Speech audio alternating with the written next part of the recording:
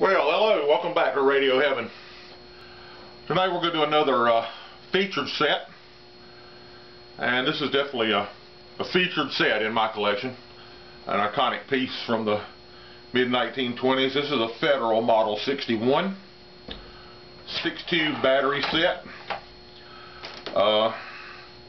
One of the, I think the set has the distinction of having the most front panel controls of any radio that was made for home broadcast reception. That means it's not a ham radio. This is a piece for listening to the radio at home. I have here a Federal, original Federal catalog that shows it, and in here it, get the page turned. It lists the Model 61 as being $223 in 1924, which is a right fair piece of money for that time. Like I said, I'm really proud of it. I got a pair of Federal headphones hanging on it here. The two hang tags here are original. They were with the set when I got it. This one shows it having been tested and inspected on December 4th, 1924. I was also lucky enough to win a blue ribbon at the 2003 Charlotte Antique Radio Meet. It has an original log card, paper clip to the top, to the card, to the instruction card in the top of the set. And if the log card is paper clip to that, you can tell the years that it's hung there, that it's taken a natural, a permanent curve now to it. Very nice set. Like I said, completely original. The only thing that I've done to it is I redid the lettering on the front panel, and some of the knobs.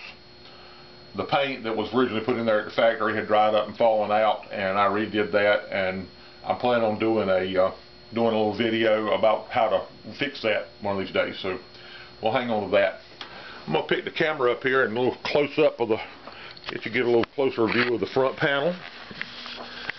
And I'm not too shaky, but it's a very pretty set. You can see the logo there, and the cards, the Federal logo. And we'll go up here and we'll look at the inside. And the inside has the thing that really makes this set extra special. Is this piece of paper you see here. These are the tube sockets. This set, like I said, had 6 tubes, and this piece of paper is a seal that was put over the tube aisle in the factory. Well, you can see the seal still there. This tube's never had any tubes. This set's never had any tubes installed in it. It's like a new untitled car. It's essentially a new radio. It's never been used. It's never had power put on it. It's never had any tubes installed in it, and I think that makes it a little extra special than your garden variety sets, even though they are really neat sets and would be a centerpiece of anybody's collection.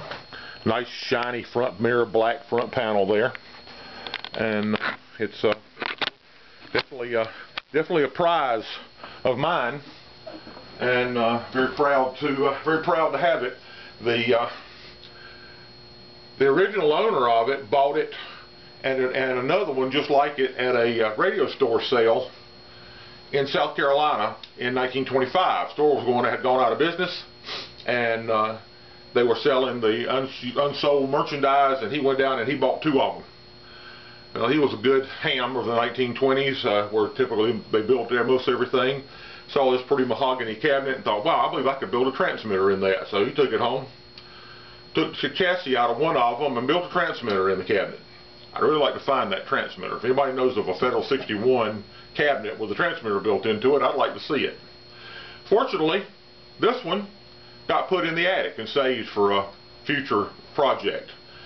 Well, the future project never came along, so fast forward 60 years later to about 1985, and his son lives in his parents' house.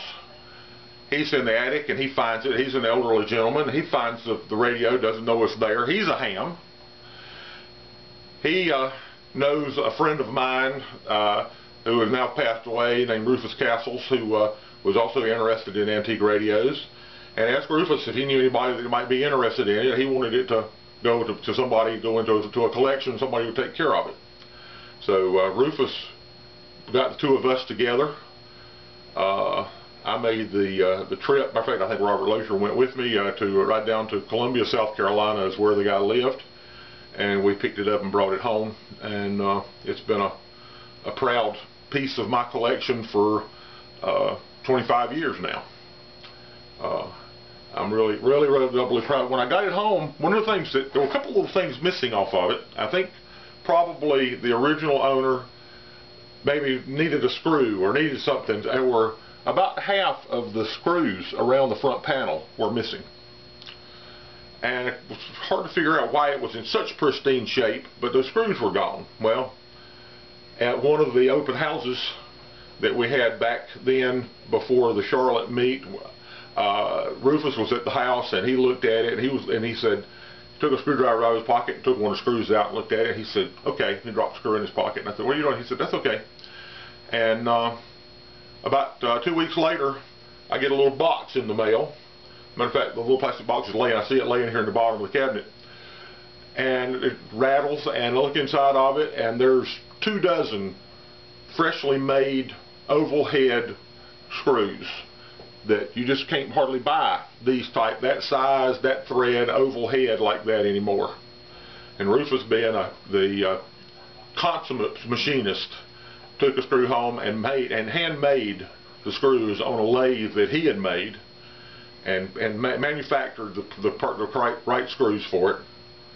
I gave them to my friend Robert Lozier. He took them home and nickel plated them for me, and they're like I said, that's okay. I guess there's two things. It's not original. Not all the screws are original, and not all the white's original. But other than that, it's pretty original, and I'm really proud to have it. It's just like I said, it's a centerpiece of my collection. Doesn't fail to catch the eye of collectors coming in, and particularly new collectors when they see it. There's a new collector in the neighborhood. His first name is Blake, and Blake's probably about to wet his pants right now. He just, every time he comes over, he just drools. I'll have to give him a chin cup to hold to keep the drool off the carpet as he's looking at the Federal. He wants it or one like it so bad he can't stand it. Hang on, Blake. I guess you'll get it from my estate. Anyway, thanks again for dropping by. I hope you've enjoyed another visit, and we will do this again. Take care.